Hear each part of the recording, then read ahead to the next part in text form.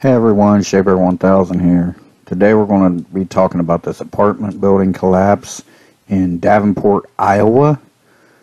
What you're seeing now is some pictures of it right before the collapse, where they tried to shore it up with 2x4s. But anyway, there's some questions I have about what's going on here. 3 people lost their lives, almost a 4th one. 3 gentlemen lost their lives in this collapse. As you can see, these are pictures taken. Look at that 2x4 right there. And that gap was like 18 inches. There was a clerical error, I guess. It was deemed unsafe, but for some reason they declared it safe in a clerical mishap. Whatever you want to call it, that's a big mistake. Here's some drone footage of the building after the collapse. Now, one of the things I want to talk about is the day before.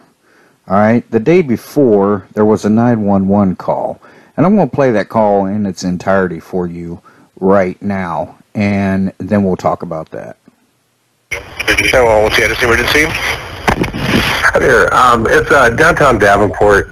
There's not a real emergency, but because I can't necessarily reach any non-emergency right now, I was calling in. What's the location? I work for Davenport. It's 324. I think it's 324 Main Street, across from the library. The Davenport Lofts, I think, is what they're called. Okay, tell me exactly what happened. Well, it's more of it's something might need checked out. I work for the Downtown Davenport Partnership. One of my guys is working. He was cleaning up in the back parking lot and said that the wall is bulging out. It's been under repair, and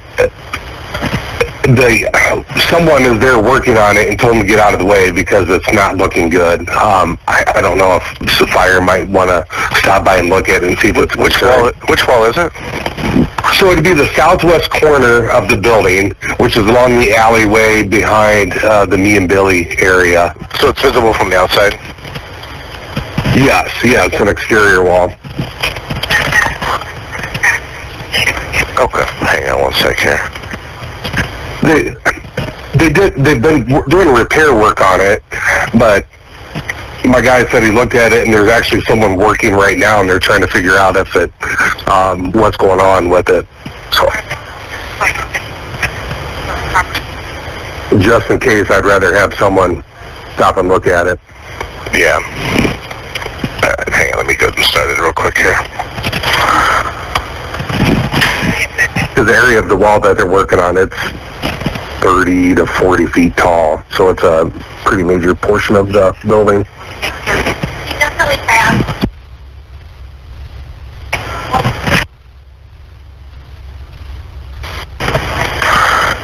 Okay, we're gonna have fire go check it out and just check the integrity of the structure. Sure. Okay. All right. I will. I'll probably have somebody give you a call back. If you don't hear from anybody, just call us back. Okay. Okay. Like how? Like 10 minutes, 15 minutes, or? Yeah, something like that. But I'm not on site. I'm at home, and this is being relayed from my worker. Sure. Okay. All right. Thanks very much. Okay. Bye. Thank you. Bye. Thanks, mate. Okay, so after hearing that, here's a question for you. That call was dispatched the day before at 2:48 p.m. 3 firefighters arrived on scene. That was 3 minutes later. Okay, and at 2:55 they cleared the scene. So that means they were there for about 4 minutes. 4 minutes. 3 firefighters from Engine 1 were dispatched. From the time of the call until the time they left was just under 10 minutes. We'll just say 10 minutes. I don't know what was said or done after that. My question is, I would like to know why the building wasn't evacuated at that time. Why couldn't they call somebody? It just doesn't make sense why they couldn't have called someone and had them evacuate that building. Now, the reason why I say there was almost a fourth victim was because this lady here, her name is Lisa Brooks. I think she's 52. The day after, this was the day after, she was either hidden under her bed or in her bathtub, but the day after, they was talking about taking the rest of the building down because it was unsafe to look for the other victims. As you can see, she was still in that building. So they did not do a thorough search of that building at all for her, or anyone else for that matter, to see if there was any survivors in there. Thank goodness she made it out alive. Now these two photos here are from 2021, where residents took these photos and they had tried to tell the management, look, you know, there's something going on here. I've got cracks in my walls. Nothing really happened of it. There's more about this on all over YouTube and different news channels and stations that you can find out about. But those are just the questions I have. Why wasn't that place evacuated immediately when they seen all that work? When 911 was called, why were the firefighters only there 4 minutes and they just deemed it safe? All right, we're going to leave now, instead of calling in somebody.